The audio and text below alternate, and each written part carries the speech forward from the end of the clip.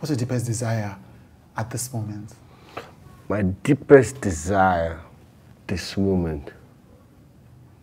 If I said that, man, I don't even know, to be honest, if I can say it. Because once I say it now, it's so. It's crazy. Can't even play with saying anything.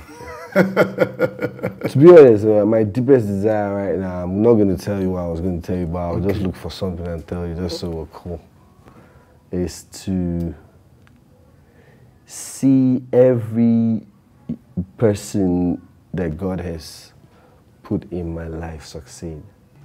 That includes the children I take care of, because I have a charity, I have foundation, includes the families that I look out for.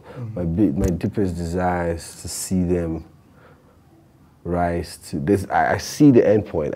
There's this picture of them that I have in my head, and I know I'll see. That's the one thing I wake up every day thinking about, right.